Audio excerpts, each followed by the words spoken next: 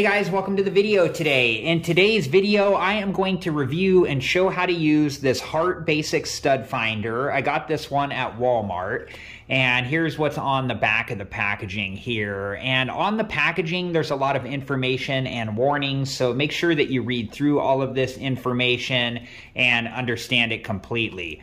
Okay, so before we begin, to make sure that you're wearing the proper safety equipment and take all safety precautions. Okay, so now I'm going to take this out of the packaging and then I'll be back and we'll go from there. Okay, so here is the basic stud finder, and then here is the operator's manual.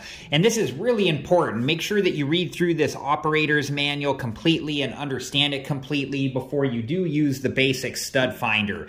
This has lots of information and warnings that you need to be aware of. Okay, so the basic stud finder takes 2 AAA batteries, which it does not come with. So I'm going to get the AAA batteries and install them, and they go into the battery compartment here. Just make sure that you install the batteries the correct direction. And then once you have the batteries installed correctly, we're just going to shut the battery compartment door until it snaps all the way into place like so. Okay, so I'm just about ready to test this out, but before we begin, I wanted to let you know there are many different things that can cause inaccurate readings with the basic stud finder. There can be water pipes or gas pipes or electrical wiring or other things behind the wall that you're scanning that can show up as a stud with the basic stud finder, and that's really dangerous, so you want to be aware of that. The stud finder can help us determine where the stud is at, but shouldn't be the only thing that you're using to determine where the stud is at. Okay, so I'm going to be testing the stud finder out on this stud right here, and I've marked the sides of the stud with a pencil with a different stud finder just so we know where it's at.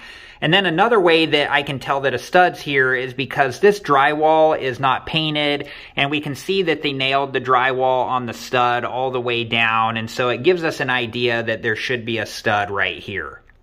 Okay, so you want to hold the stud finder flat against the wall, and you want your hand on the handle part of the stud finder. You do not want your hand near the top of the stud finder because you can get inaccurate readings or false readings. Then I'm going to press and hold the blue button, and then we're going to start to move the stud finder towards the center of the stud. And as we do that, the red lights on the stud finder will start to light up until you get to the center of the stud, and then the green part of the arrow will light up. And then as we move away from the center of the stud, the red parts of the arrow will light up until eventually the lights turn off. And when you are using the basic stud finder, you want to make sure that you're holding it firmly against the wall. And if you're to start on the middle of a stud like this, if we press the button and hold it, we can see that nothing's happening. So if we move the stud finder away from the center of the stud, and then we move the stud finder back towards the center of the stud, we can see that it would be working now. So you just want to keep that in mind. And when you do get to the center of a stud, you can mark it with a pencil just so you know where it's at. Okay, so here's what I think of the Hart Basic Stud Finder. I think that this is a good basic stud finder if you know what's behind your walls. But this does not have a way to detect live wires behind your walls. And Hart does make a different stud finder with a live wire detector, and I do plan on making a future video on how to use that stud finder and to do a review on it. And when I do make that video, I'll link that video at the end of this one.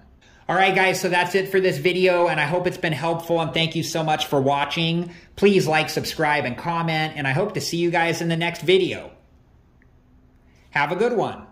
Thank you guys for watching. Please like, subscribe, and comment, and if you have the time, check out these other great videos.